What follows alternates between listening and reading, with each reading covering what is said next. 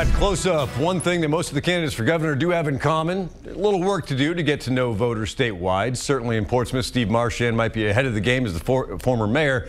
But why does he want the job of governor anyway? Let's find out. Good to see you. Great to see you. Welcome to the show. Thank you. So yeah, I mean, you're the last, I think you're the last major candidate to declare your intention to run for governor. Why did you decide to get into this? Yeah, well, look, I've got a great life, my family, my work and all, and I fully anticipated supporting Stephanie Shaheen, who for a long time we thought might get in the race, a longtime friend, and I support her. When she let me know that she wasn't going to get in the race, she and soon after others suggested I take a good look at it. They knew my background, they knew my passion for issues and politics and all, and so I did. I took several weeks, saw the field, and knew what mattered most and jumped in, and here we are today. Is there anything about the Mark Connollys or Colin Van Ostrens of the world that didn't satisfy what you wanted to see in a candidate for governor? Well, certainly I know them both and think well of them as people, but I do think that there's some clear differences that I thought needed to be highlighted. In terms of my experience, in terms of the issues, in terms of, I believe passionately, I'm the most progressive candidate in the race, and there are issues off of that I think need to be highlighted in a state where we have a chance to make a really big difference. So, you know, I looked at somebody like Colin, and in the nature of the executive council, he votes with Chris Sununu about 99% of the time. I looked at Mark Connolly as somebody who had been a Republican for a good part of his life, and good people, but I think that in a state that has become blue and you need a really good progressive in the race, and somebody who's been there and made tough decisions. I've done that and wanted to get those issues out and believe I can win and be a great governor. Yeah, some would argue the state still has a purple shade to it, but we'll see what happens in November. Stephanie Shaheen, though, so you're not getting in this thing if Stephanie Shaheen decides to run. I absolutely would have supported Stephanie. Yeah, okay. Well, so what are the issues? I mean, was there one thing you said, you know what, this is the thing that I can bring something to the table on? I mean, I know you talked about the heroin and the opioid problem during your announcement. Yeah, there are several issues where I think there are big differences between Mark Collin and myself, and where I think if we want to maintain and improve our quality of life, which is our advantage in New Hampshire, if we want to help people and bring business to New Hampshire, I wasn't hearing enough about it. It is the heroin crisis. Everybody acknowledges that there is a crisis, but the easy part is acknowledging there is one. The hard part is getting into the details about what to do. And for months before I was a candidate, or thinking about it even, I was working with my Chamber of Commerce because businesses told me it was a huge economic issue and had gone through and developed a very specific plan, had priced it out, and as a gubernatorial candidate, feel comfortable saying the following, that on K-12 education, on the way that we fund and do infrastructure in this state, do we have a spending problem? We do, in the sense that we can be more efficient in the way that we spend money, but I think I'm the only candidate in the race willing to say what I'm about to say to you. We also have a revenue problem, and we need to be honest about that. It needs to be sustainable revenue. I've come up with specific ideas on how to do that come from years of experience, and I'm prepared in a state where, look at Jean Shaheen, John Lynch, Maggie Hassan, and folks that weren't governor but have done so much to move the state in the last 40 years. It's Kathy Sullivan, it's Ray Buckley, it's Andrew Volinsky. It's a lot of people in and out of office who've done a lot.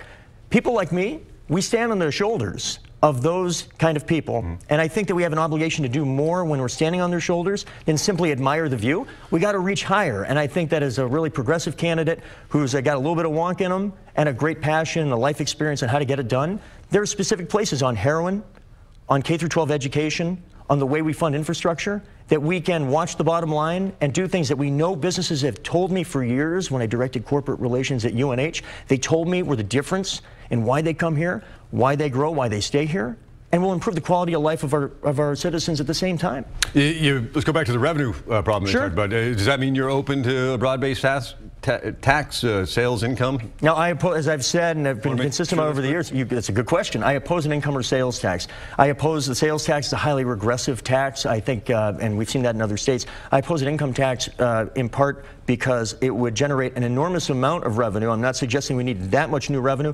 and we would end up with very high property taxes on top of an income tax. I oppose both on a policy level. However, the business profits tax, that is one. When I worked as director of corporate relations at UNH, this is not a hypothetical or a poll-driven idea. Sitting down with scores, 100, 150 different businesses, small and large, around the state, outside of a political context for several years, listening and asking people in the position to make decisions, what moves the needle? I did not hear a lot of people, including self-described conservative, liberal, or apolitical, say if you just cut the business profits tax by 0.6 of a point, man, that would change the game. But it does cost us $33 million a year when fully implemented in revenue on a tax that I don't believe people were asking for that cut. But what they were asking for is the best K-12 education in the country. We're in the top 10 now. I want us in a period of years to be #1 in the country on that. They told me that when they are trying to attract a young, skilled employee into the state to work at their company, the quality of that public school system, that K-12 system, is the #1 driver in how they make that decision. In a state where we're having trouble bringing and keeping young people in the state, we're not going to solve it by having a diminishing number of young people have an increasing number of kids. That's not a policy. The way you're going to do it in part is by getting talent, as we have in the past, successfully into the state. And part of that is how we get businesses to come here, is when they know that people 20, 30, 40-something with kids will come to New Hampshire. It starts with education. It's reversing the heroin epidemic. And it's the way that we fund infrastructure, the way we do it now, bipartisan. We used to help towns and cities work together. We don't do it so much now, and in so doing, we jack up property taxes big time, and that's not sustainable either for our residents or our businesses. Specific to the heroin opioid crisis, what would you do that we're not doing already? What would you do differently? I mean, No, there's good news, and I think this starts with Governor Hassan. Very quickly, this is something that 10 years ago, frankly, we were not talking about in New Hampshire very much. This has crept up on us very quickly. Yeah. And I have great respect for what Governor Hassan and a bipartisan coalition of folks in Concord have been doing to try to address this. So the spirit is there, and in legislation, there's been some good work done already. There are some federal dollars that have come in. In talking to people in law enforcement and interdiction, talking with people trying to start recovery centers in the 13 different health area zones that we have in the state, talking to people from HHS and in philanthropy and all, people that are recovering.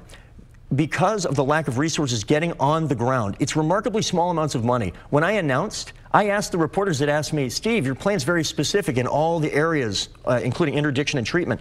How are you going to pay for that? And I asked them, how much do you think it costs? And they would say $50, $100, $200 million a year. But that's not true. You can't ask reporter questions. I mean, we don't know anything. Well, they answered, though, and it was about, the real answer, it's about $8 to $10 million a year. That's not nothing, but targeted the right way at the local level, that can make an enormous difference. It's not because I'm an expert. It's a humbling experience to run for governor, because you realize you're only an expert maybe in 1 or 2 things.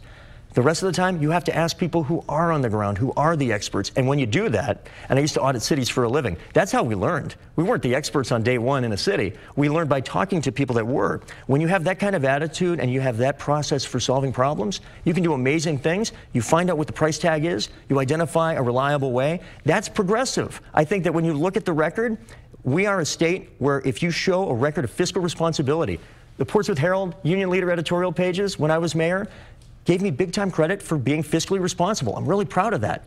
But that also means you have the credibility that when you identify a problem, when you identify a solution by listening, and then a price tag and a way to pay for it, there's a credibility you need in order to pitch that to your residents.